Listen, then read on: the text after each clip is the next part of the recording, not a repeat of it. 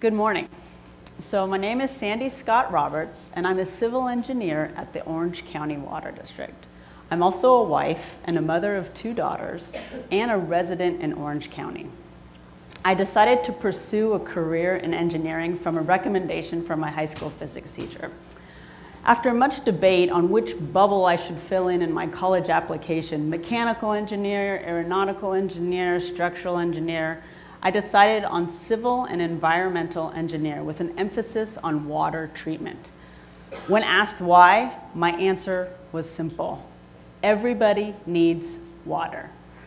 Humans can go 40 days without food, but we can't go more than 3 days without water, without drinkable water.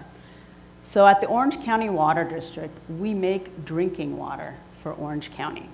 So how many of you today used the restroom, brushed your teeth, or took a shower? I'm hoping you at least did one of those today. That water comes into our homes through reservoirs, groundwater basins, through treatment plants, pump stations, pipelines. We use that water for these purposes: laundry, dishes, showering. And once that water is used, it goes into our sewers, and that is considered wastewater.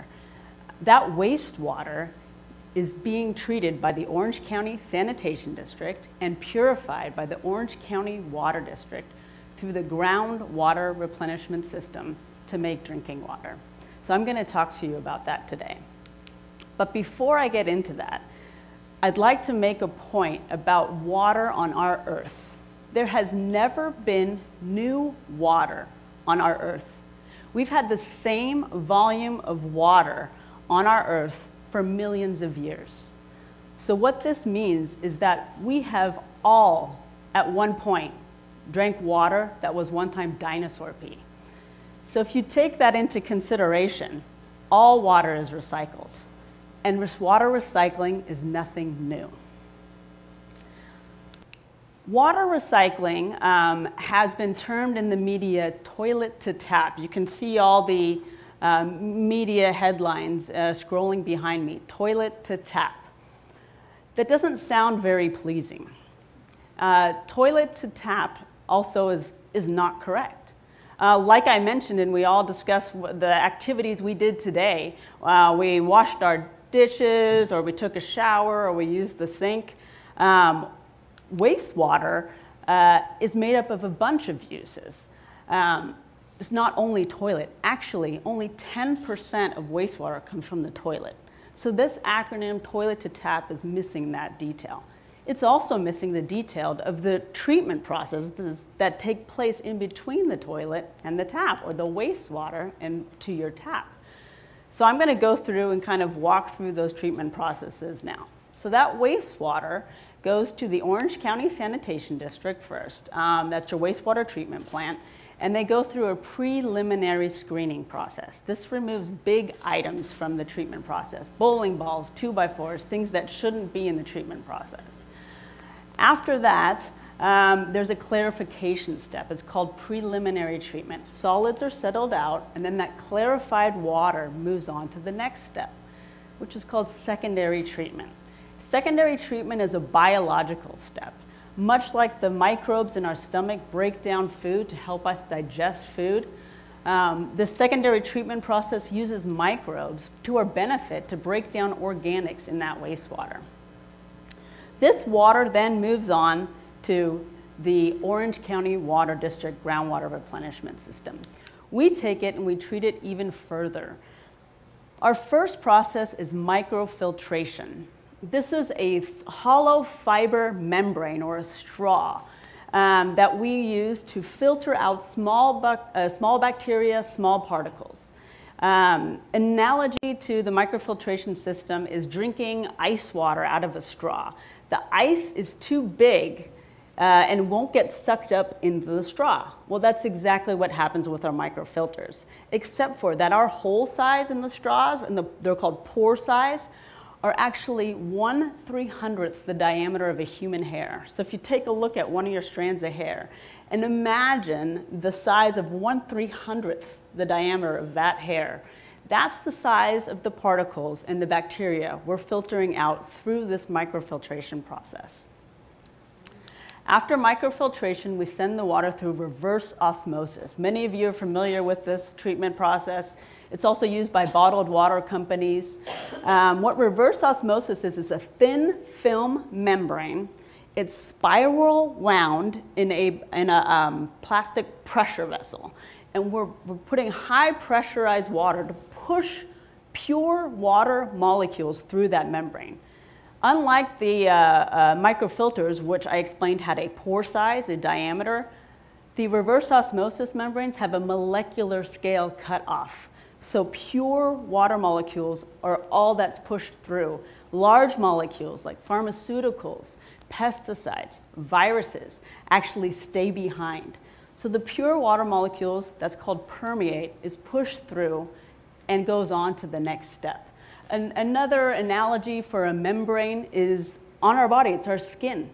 Our skin holds in our bodily fluids, it holds in blood, but it does allow sweat to diffuse out if you're exercising or if you're hot. So it acts very similar to a reverse osmosis membrane in that it allows certain fluids to diffuse through it and others not. After the reverse osmosis, this permeate goes through the ultraviolet light, or UV photolysis.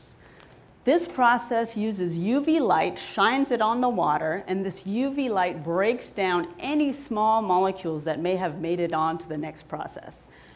We've all experienced damaging effects of UV light. If you're in the sun too long and you get a sunburn, this process acts in the same way in that it takes that UV light, breaks down small molecules, nitrosamines, 1,4-dioxane, endocrine disruptors, real small molecules that shouldn't be in the water. Once it's broken down, it's non-detect in a laboratory analysis. After UV light, the water is so pure that it's near distilled water. We've literally separated out the water molecules. We actually add minerals like calcium back into the water to stabilize it. We then test this water for over 400 different compounds. This is above and beyond what's required for standard drinking water, for bottled water. We do this voluntarily to ensure that our water is safe. We produce 100 million gallons per day of this purified water. That's enough water for 850,000 people. The water is, after the treatment process, we actually take the water and we put it into Orange County's groundwater basin. That's an underground natural reservoir made up of sand and silt layers. The water travels through the sand and is then pulled up through wells, production wells for cities, for farmers, for irrigation, and then sent to the customers, your home or the tap. The Orange County Water District uses the groundwater replenishment system water to continuously replenish the groundwater basin. So therefore, water levels don't go down. We maintain safe water levels and enough water for the residents in Orange County. Does this only work in Orange County? No. Australia, Singapore have also very large treatment facilities, just like we do, that do the same thing. This is a cost-effective, local, and sustainable water supply solution, especially for regions in drought. It also, at least for Orange County, it makes us less reliant on imported water. Southern California relies heavily on imported water. From Northern California, from the Colorado River, hundreds of miles away. By having this local supply of water in Orange County, this opens up those supplies for other cities in California. To date, we have made 230 billion gallons of purified water. That's enough to fill the Colosseum in Rome over 750 times. So the engineering, the science behind recycling water is proven, is defendable, it's nothing new. However, the public perception of drinking water that was once sewer water is harder to overcome. This is slowly gaining acceptance through public outreach, through education, things like talks like these, where education and people are realizing that water is water.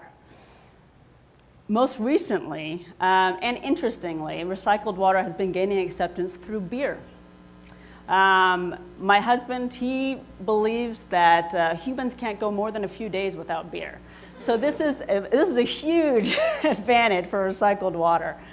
You can also come up with very creative names for recycled water beer. Wastewater wheat, recycled red ale, drop in a lager. These are just a few names. Stone Brewing Company also just came out with their recycled water beer, and they're calling it Full Circle Pale Ale. So you all have a chance today to get over the yuck factor. And I'm challenging you. You can all reach down below your seats, and there's a bottle of water that is under your seats. Take a look at your bottle of water. It looks very much like a bottle of water that you can purchase in a grocery store. The water is clear, as you can see. So you can go ahead and open your bottle of water and take a sip.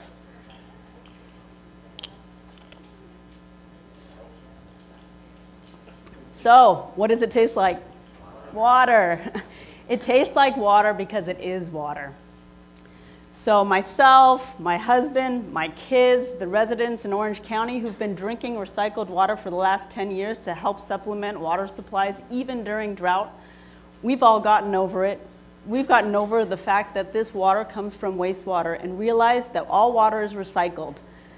And this is pure water from the GWRS system. Cheers and thank you.